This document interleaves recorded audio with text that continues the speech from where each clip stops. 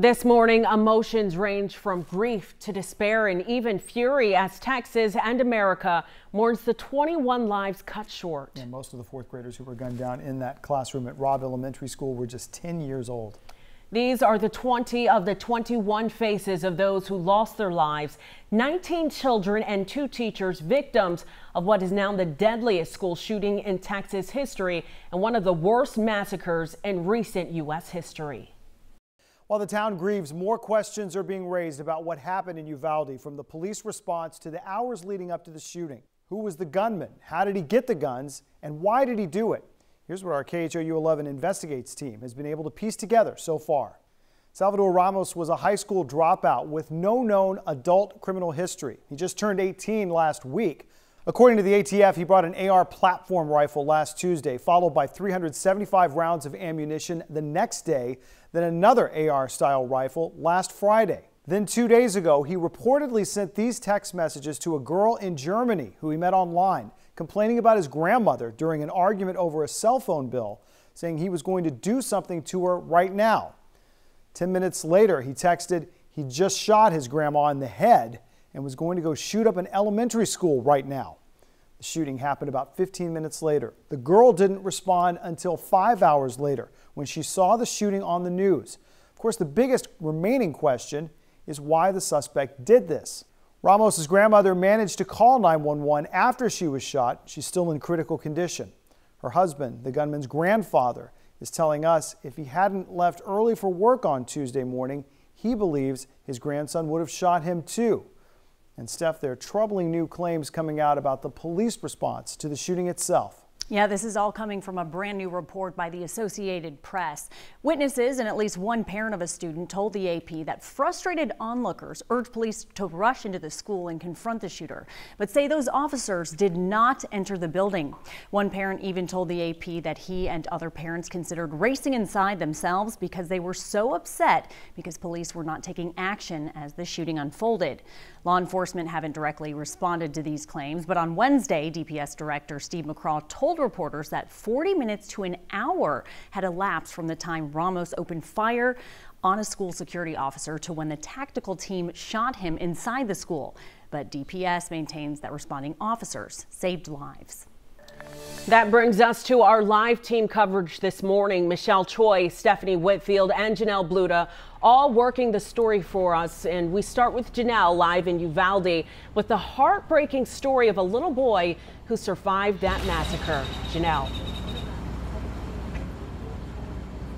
Well, this little boy's account is horrific, the kind of thing you never want to hear, but we're sharing it because he wanted it shared. He told his parents he wanted to come forward, and you'll see they asked us not to show his face to maintain privacy. Now, he survived with several other friends by hiding under a tablecloth, a table with a tablecloth covering it.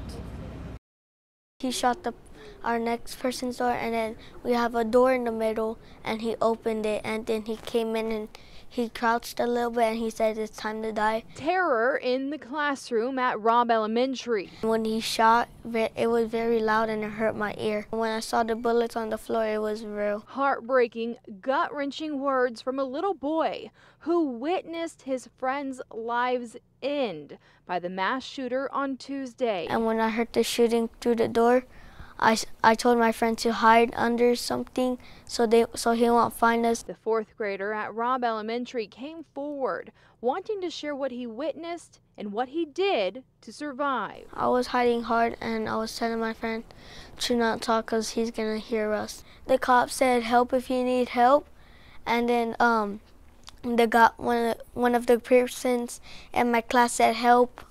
The guy overheard, and he came in and shot her. And then the cops barged into that classroom, and the guy shot the cops, and the cops just started shooting. When the gunman was dead, the little boy tried to get help. Just opened the curtain, and then I just put my hand out, and then I got out with my friends because I knew it was the police when I saw the armor and the shield. He says his teachers, Miss Irma Garcia and Miss Eva Morales, saved his and other children's lives. They were nice teachers, and they went in front of my classmates to help to save them. Well, the little boy, who again we're not identifying at his parents' request, has seen a counselor after the shooting and reconnected with one of those other survivors. It's just hard to imagine what he and all of these families are going through. Steph. And such a brave little boy speaking to the media just a day after the shooting. Janelle Bluda live for us this morning. Thank you.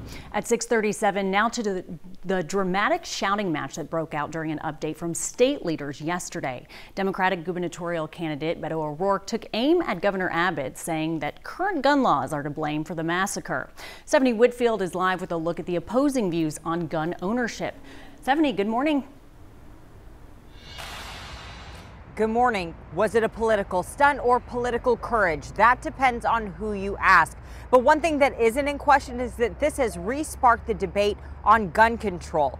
Beto O'Rourke, the Democratic candidate for governor, made his thoughts on the issue heard during a briefing on the school shooting yesterday afternoon, saying Governor Greg Abbott's gun policies are to blame. He was escorted out of the auditorium.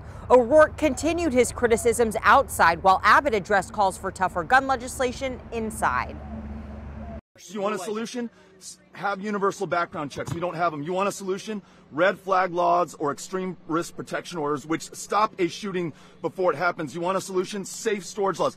There are more people who were shot every weekend in Chicago than there are in schools in Texas. And we need to realize that people who think that, well, maybe if we could just implement tougher gun laws, it's going to solve it. Chicago and LA and New York disprove that thesis. The governor says leaders in Uvalde told him the biggest issue they face is a lack of mental health resources. He says the Texas state legislature will be addressing that and whether more can be done to beef up school security. But he made it clear he does not agree with his opponent, Beto O'Rourke. He does not support more gun restrictions. Back to you. Stephanie Whitfield live for us this morning. Thank you for that. The fight over gun control comes just days before the NRA's annual convention that's scheduled to be held here in Houston. Michelle Choi has more on that part of the story. Morning, Michelle. David, Steph, good morning. Yeah, the NRA's annual meeting will go on as scheduled this weekend here at the GRB. This morning you can see NRA signs like these placed on almost every single door. But with the event taking place just days after this horrific shooting, it's facing a lot of criticism. Take a look. Some big names still slated to speak at the three-day event include Governor Abbott, Senator Ted Cruz, and former President Donald Trump. Some argue the convention is insensitive and should be canceled, but Mayor Sylvester Turner says legally the convention is a contracted event that's been on the books for the last 2 years and can't just be canceled. However, he did question whether it's appropriate for elected officials to be championing guns right now. I do not think that the governor or U.S. Senator Ted Cruz or any other congresspersons going and speaking sends the right message. And you can't pray and send condolences on one day and then be going and championing guns on the next. That's wrong. Yeah, the NRA responded saying their sympathies are with the victims' families, adding, quote, "As we gather in Houston, we will reflect on these events, pray for the victims, recognize our patriotic members, and pledge to redouble our commitment to making our schools secure."